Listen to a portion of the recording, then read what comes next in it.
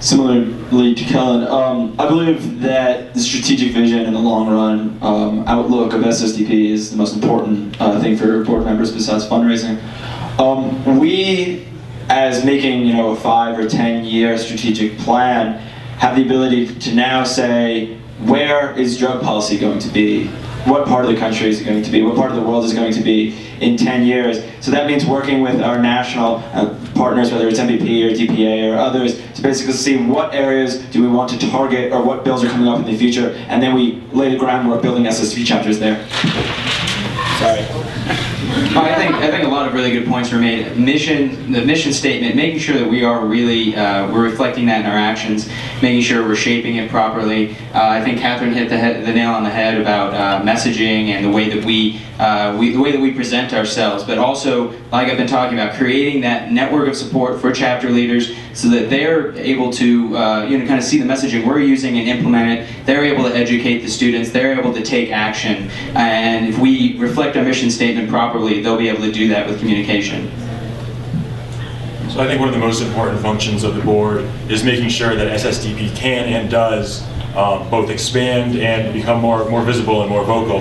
And part of that's getting the funds and the capability to do this, and then part of it's making sure that we make progress on those goals and are able to come back next year with twice the size or however we're able to grow.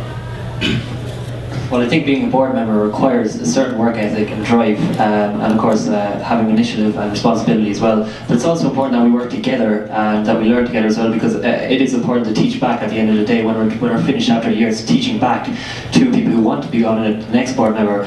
And I think I'd be good at that because I'm a surf instructor and beach lifeguard, and I am Ultimate Frisbee head coach in all of Cork as well. So.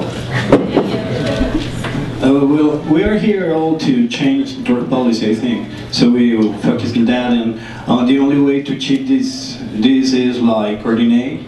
I think in a national level for you is very important to press together in some places like states or I don't know, many places, and in Mexico it's important too on the other countries like Ireland, to try to work together, or at least to share information. So I completely agree with what Jason and RT said. I think it's very important for us to have a very strategic and very specific plan of action. We've all said that it's incredibly important to increase our chapter base, and we've said that it's a goal, but I haven't seen any specific plan of action that would really do it. And in my opinion, there's only really 2 ways to do it, which is the way that Sierra Student Coalition and College Democrats do it, which provides stipends to students who are starting chapters, because usually they don't have any fiscal funding from the school. And the other way to do it is the way that fraternities and sororities do it, by having a regional coordinator that can spend 2 to 3 weeks at a school. So rather than repeating everything else, because everyone said great things, I think one thing wasn't touched on that I feel like is very important for the board, and that is that we are here for you guys.